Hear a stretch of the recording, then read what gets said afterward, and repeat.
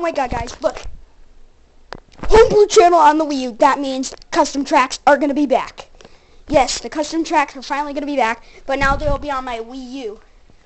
And it's all thanks to this.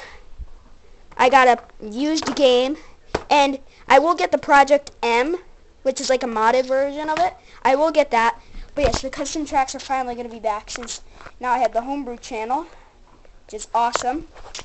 So yeah, probably tomorrow I will do a custom track video.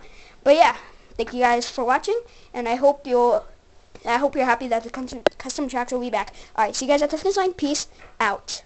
Guys, the custom tracks are back. Yes, they're back.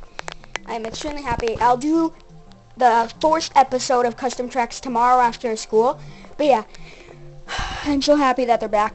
Thanks for watching. See you guys at the finish line. Peace out.